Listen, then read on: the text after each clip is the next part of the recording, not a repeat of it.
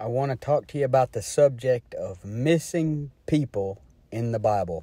The Bible's missing person list. I looked it up, and this unbelievable number of 600,000.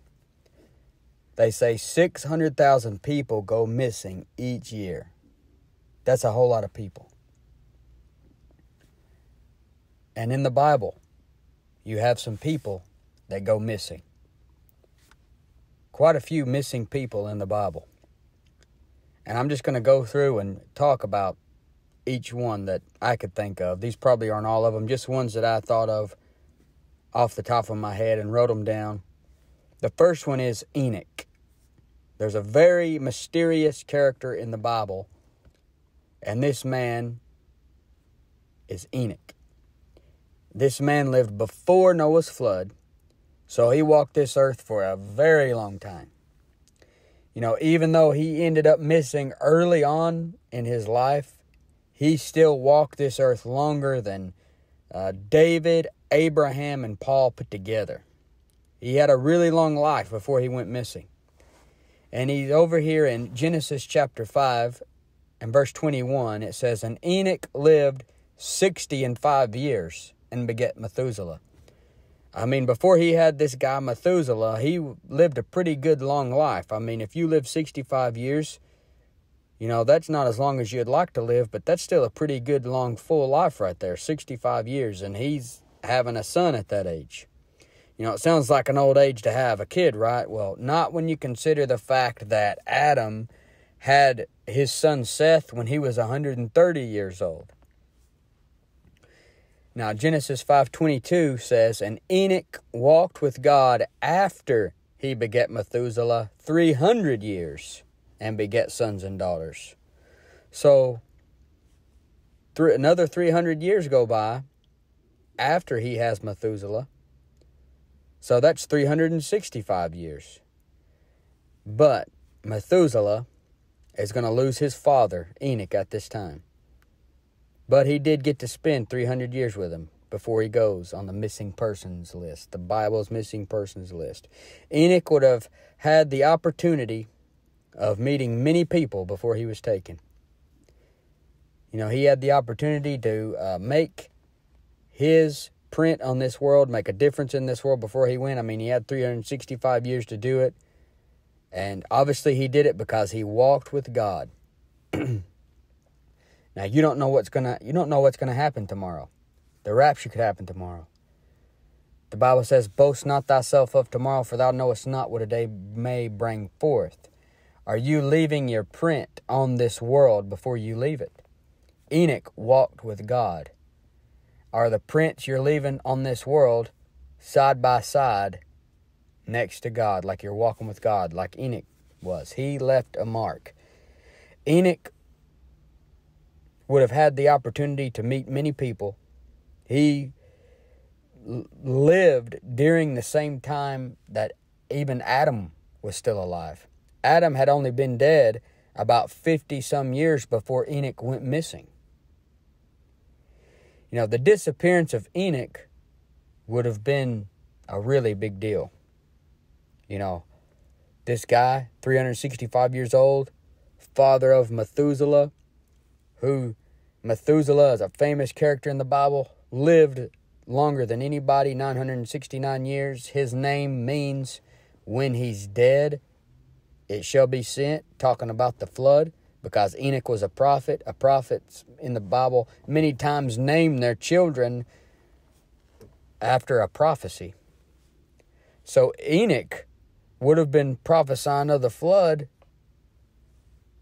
just like Noah. The disappearance of Enoch would have been a really big deal. It says in Genesis 5:23 through 24, "And all the days of Enoch were 365 years. And Enoch walked with God, and he was not, for God took him." So Enoch lives 365 years and then vanishes. He's just vanished. And it just doesn't give that much information about it. I would love to have been there and seen the scene. seen the build-up to it, seen the aftermath of it. I imagine Enoch. This is just what I imagine. It's okay to imagine and speculate on things. I mean, you speculate on everything else, but I imagine Enoch walking out in the field someplace, and then, in a moment, in the twinkling of an eye, he was gone. The Lord just took him. In the millennium, it talks about how the child shall die 100 years. In Isaiah 65:20, it talks about that. So 100 years old during the millennial reign of the Lord Jesus Christ will be considered a child. If you died 100 years old, they're going to be like, wow, this child had so much more time to live. You might imagine the people talking about Enoch when he vanished, saying he had so many years ahead of him, even though he was already 365. And if God would have left him, most likely he would have spent another 500 to 600 years on earth. I mean, his son lived to be 969, so maybe he had good genes there. And Methuselah, if he lived as long as Methuselah, he'd have been up in the 900s. But I'm sure Enoch was glad that the Lord didn't leave him. I'm sure he's glad that the Lord didn't leave him to see the sons of God mixed with the daughters of men. That happens in Genesis 6, where they corrupt the earth and fill it with violence and the giants and everything else. But he might have seen a little bit of that before he went. I'm not, you can't really be exactly sure when all that even started. There's a good chance it had already started when Enoch was here. So I feel like Enoch would have been glad to have left this world that was already getting corrupt with violence. But just like that, Enoch had went missing. It doesn't say if anyone was around.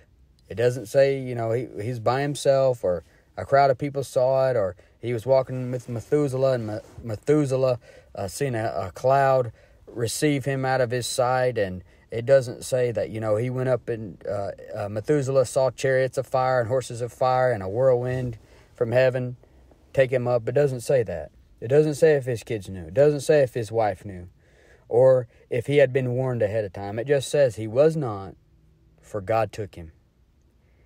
And we know that he didn't die. He's still not died, because it says in Hebrews, he was translated that he should not see death.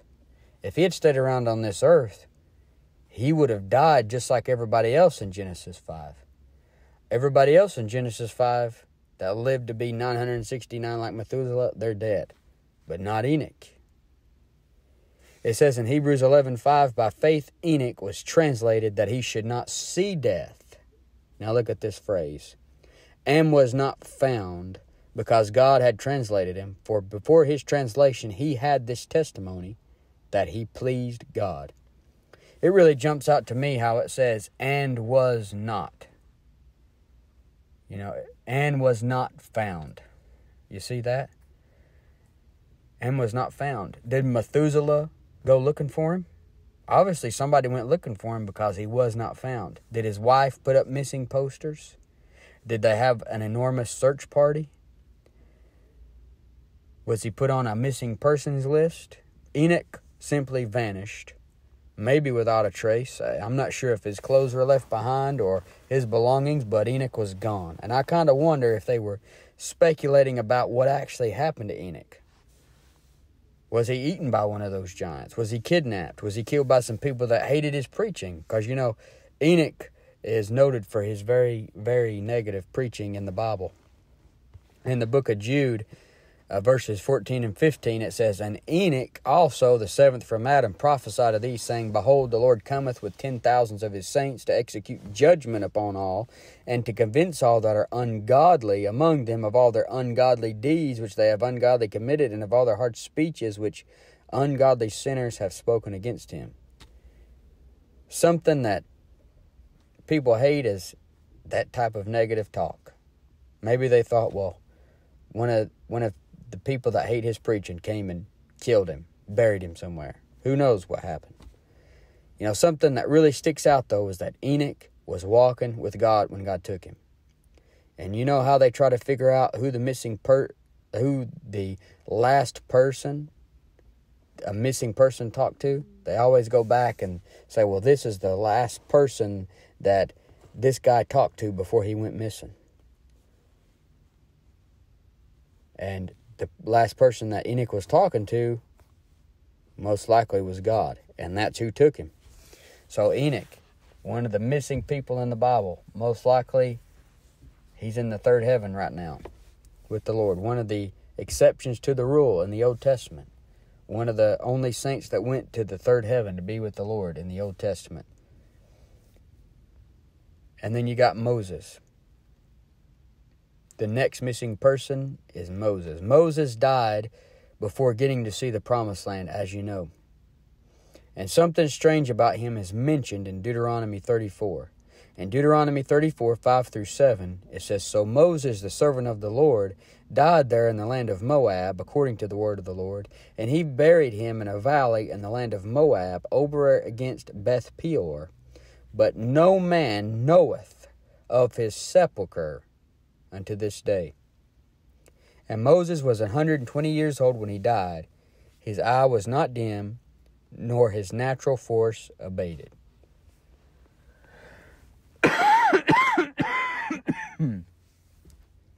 So the Lord himself buried Moses, and nobody knew where he was buried. So this is a missing dead body right here. Moses is a missing dead body in the Bible. Something else strange is that when he died, even though he was 120 years old, his eye wasn't dim, and his natural force wasn't abated. And this is strange because, by this time, by the time Moses shows up, people aren't living to be 200, 300, 400, 500, 600, 900 years old anymore. They're living to be about 120 or less. And they're considered old at that time. But his eye's not dim. His natural force is not abated.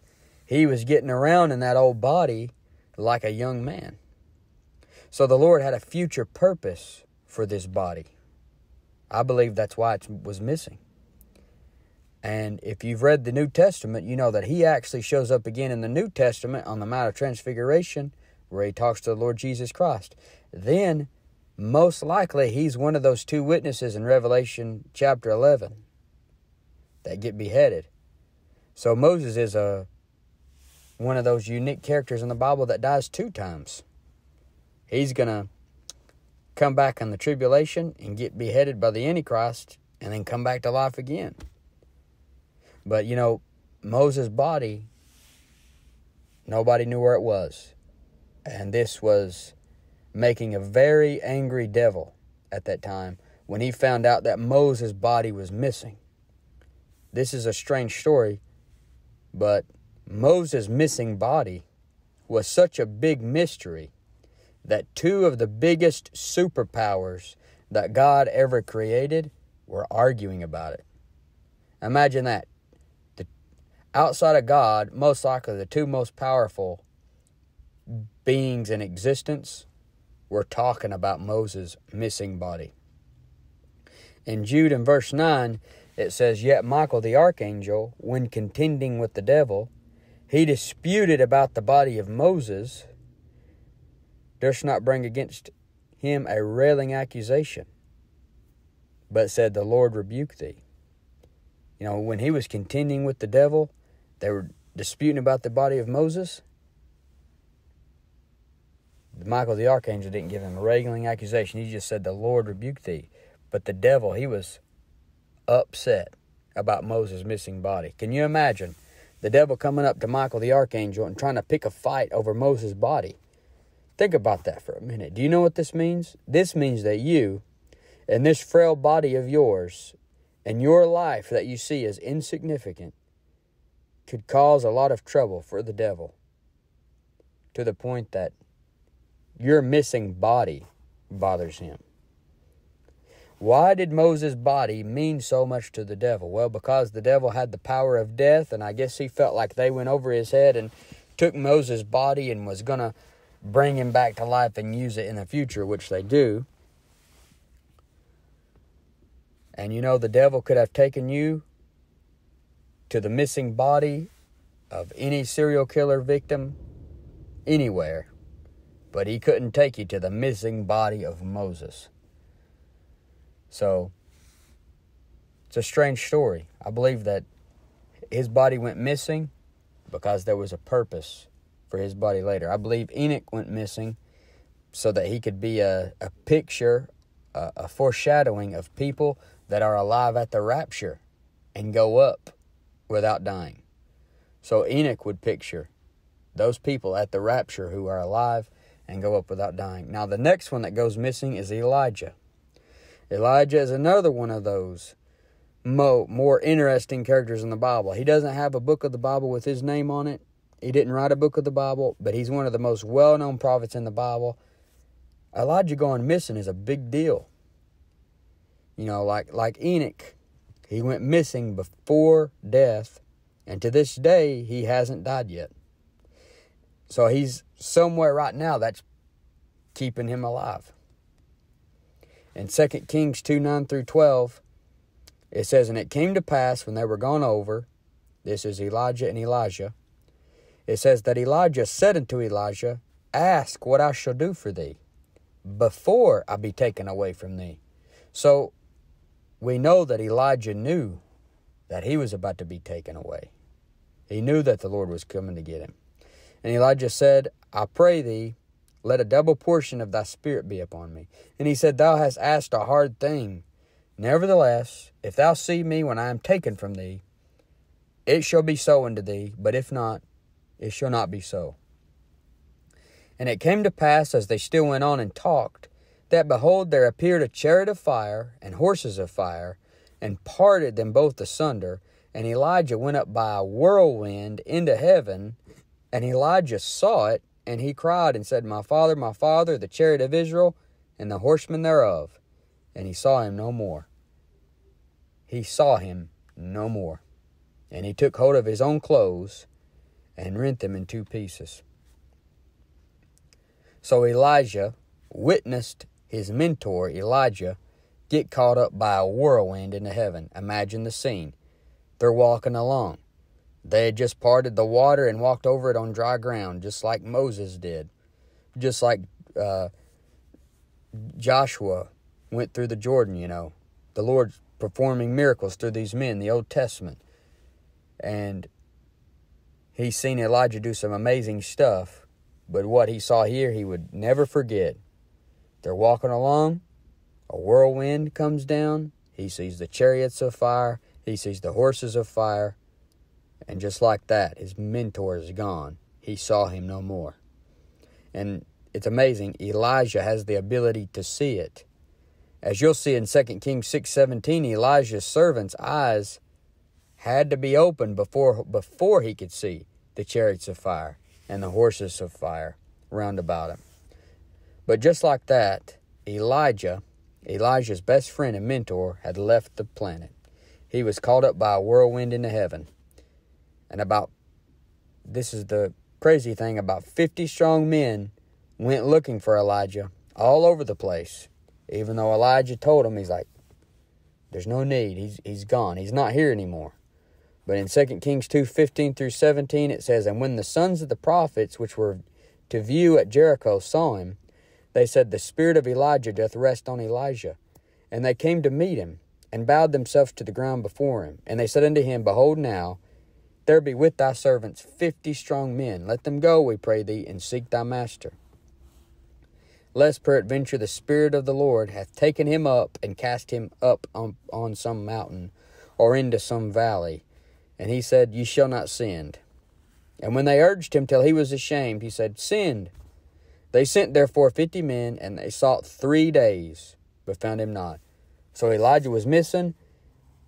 These guys send out a big search party. They searched for 3 days, but he's not found. Nobody could find him. Gone, vanished, without a trace.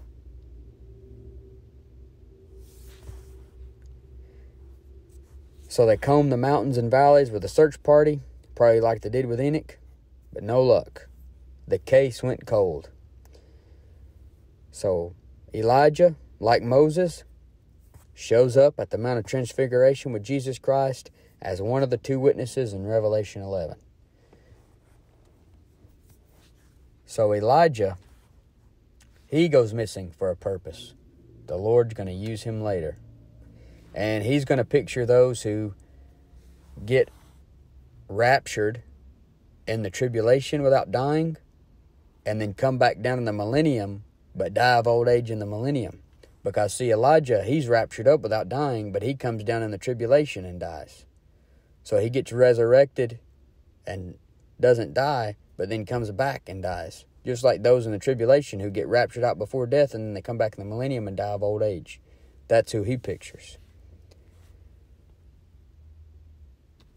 Moses pictures those who die in the tribulation, get resurrected, and then come back in the millennium and die again.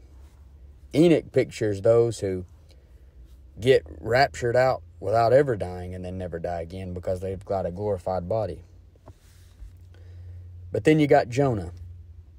You have probably heard the story of Jonah and the whale. Jonah, a worshiper of the God of heaven, a prophet, was told by the Lord to go and preach to Nineveh, a wicked Gentile city, and God writes his sermon outline for him and, just says go preach it.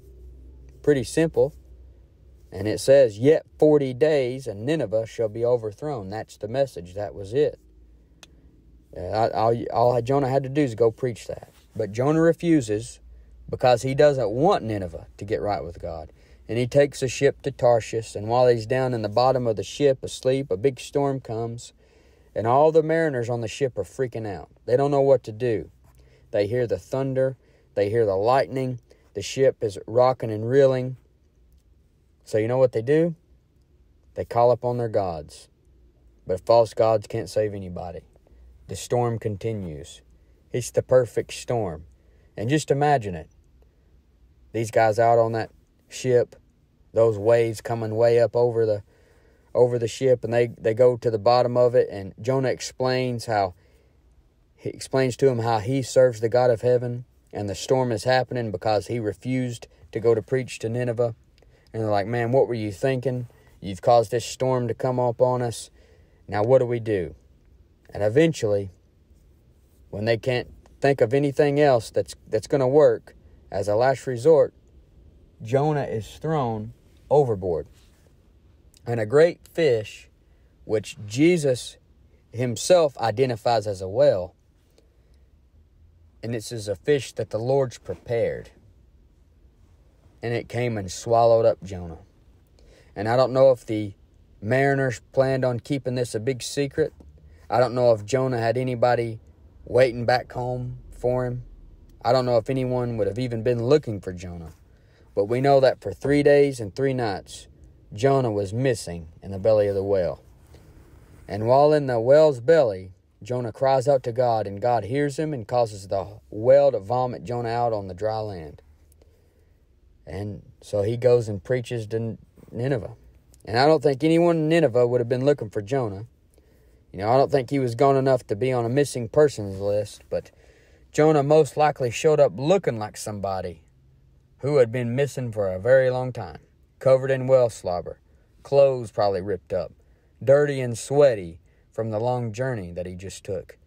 But Jonah goes to preach to Nineveh. They get right. God spares the city. But notice the long-suffering and patience and mercy of God through the entire story. In Jonah's most terrifying time in the whale's belly, God was with him, and he heard him. That is how it would be for you. Nobody knew where Jonah was, but the Lord knew where Jonah was. Nobody could hear Jonah. How could somebody hear you? You're in the water at the bottom, down at the bottoms of the mountains, and God can hear you. God can hear every missing person. Can you imagine all the missing people right now? If 600,000 went missing and they cried out to God for the first time, God heard all of that. But the next missing person is Jesus Christ himself. Did you know that when Jesus Christ came down to this earth in the flesh as a little boy, he went missing for a time? In Luke 2:41 through 44, it says, now his parents went to Jerusalem every year at the feast of the Passover. So they gone to Jerusalem to the feast of the Passover when Jesus Christ is 12 years old. And when he was 12 years old, they went up to Jerusalem after the custom of the feast. And when they had fulfilled the days as they returned, the child Jesus tarried behind in Jerusalem, and Joseph and his mother knew not of it. But they, supposing him to have been in the company, went a day's journey, and they sought him among their kinsfolk and acquaintance. So just like with any missing person, you seek out relatives and acquaintances and ask if they've seen him. Do you know where he went? When's the last time that you saw him? But it says in verse 45, and when they found him not. Can you imagine the terror of losing a child? There's been times where I thought that I lost my child in the store, and I'm freaking out. But can you imagine the terror that they had? They found him not. They turned back again to Jerusalem, seeking him. Mary knew that Jesus Christ was virgin born, obviously. She knew he is the Son of God, God in the flesh. Did she have a full understanding of it the way we do, since we have a complete Bible? Probably not, but she knew that this son of hers was from the Lord. And at the same time, Jesus Christ was still her son according to the flesh. So she's got feelings for him just like you have for your kid. So her and Joseph, her husband, are freaking out, most likely, wanting to find their son. It says in verse 46, and it came to pass that after 3 days, that 3 days keeps coming up. Did you notice that? They went looking for Elijah for 3 days. Jonah was in the belly of the whale for 3 days and 3 nights. And in here they find Jesus after 3 days. They found him in the temple, sitting in the midst of the doctors, both hearing them and asking them questions. There was no social media then. Those doctors didn't have Facebook where they put up little quotes and teachings every day. So they couldn't have said, yeah, Jesus is over here. He's teaching us stuff. They couldn't tell him that. So they just had to find him there. And all that heard him were astonished at his understanding and answers. And when they saw him, they were amazed. And his mother said unto him, Son, why hast thou thus dealt with us? Behold, thy father and I have sought thee sorrowing. And that's Mary calling Joseph Jesus his father.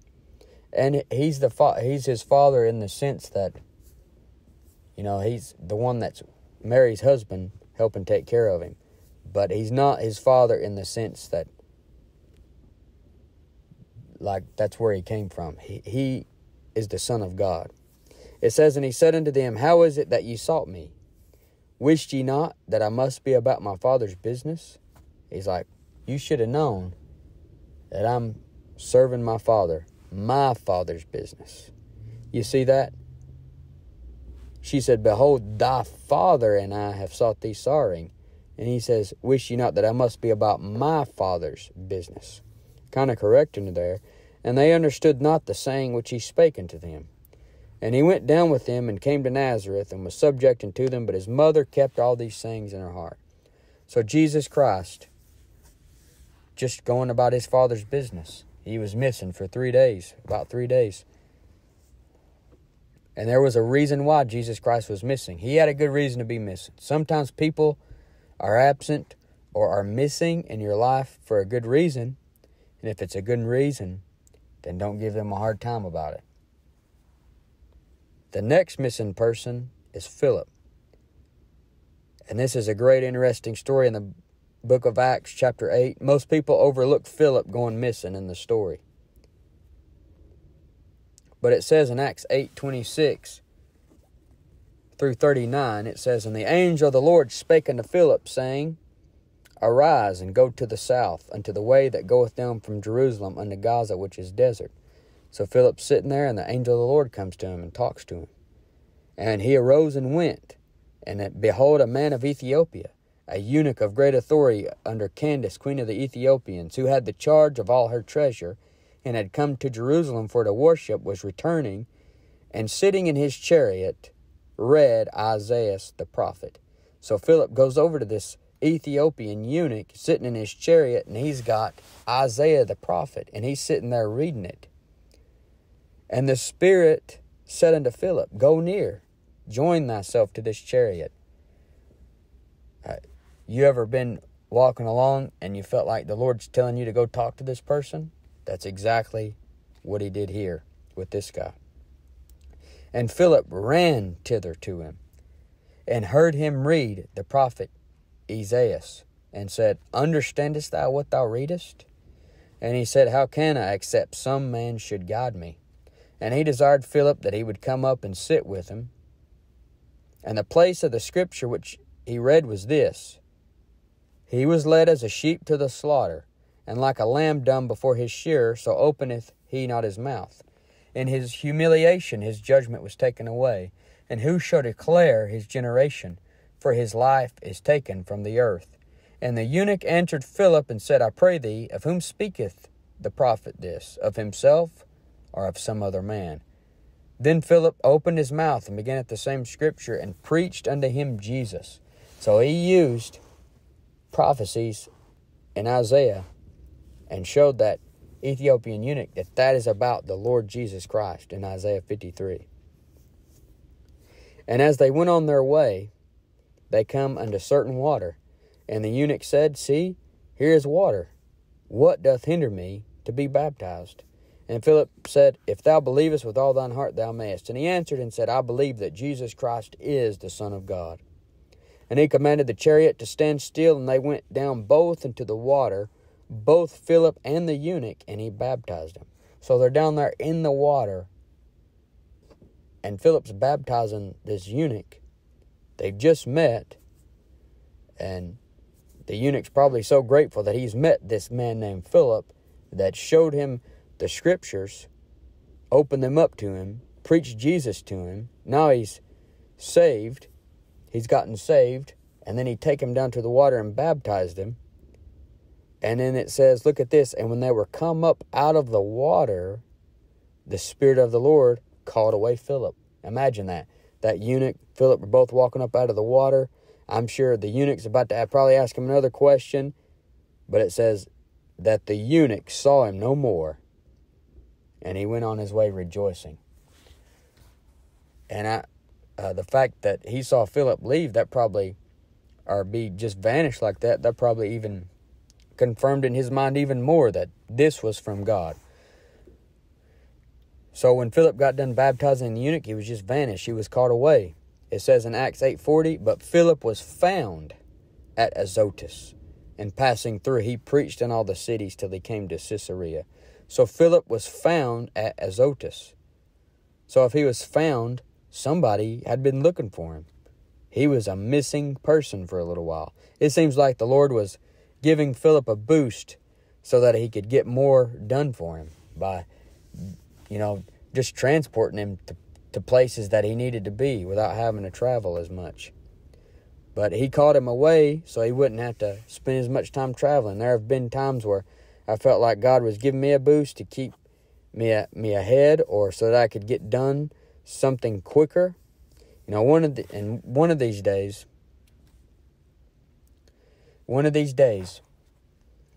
there will be a large group of people go missing. This will be during the rapture of the church that the Bible describes in 1 Thessalonians 4 and 1 Corinthians 15. A large group of people go missing. You say, well, I don't believe there's that many saved people. Well, imagine just if 500,000 people went missing. That's going to be the biggest event ever. Those who will go missing are those who have put their faith on the Lord Jesus Christ to be saved. Those who believe that Jesus died and rose again, and they're putting their trust in that to save them. The Lord Jesus Christ is going to meet them in the air and take them out of the world before the tribulation comes down on Israel and the world. This is a missing persons list that you want to be on. Jesus Christ died on the cross for your sins. He was buried and resurrected. And when he was on the cross, he took upon him all the wrath of God on sin. 1 Thessalonians 1:10 says, And to wait for his Son from heaven, whom he raised from the dead, even Jesus, which delivered us from the wrath to come. He delivered us from the wrath to come. Do you know that you are saved? Do you know that you will be called out of this world in this rapture that's coming? Will you be on this missing persons list? If you don't, then you need to come to Jesus Christ right now and tell him that you know you're a sinner. Tell him that you want to be saved. Romans 10:13 says, "For whosoever shall call upon the name of the Lord shall be saved." Come to Jesus Christ right now the best way you know how. Tell him you know you've sinned, but you know that he died on the cross for your sins, and you want him to save you.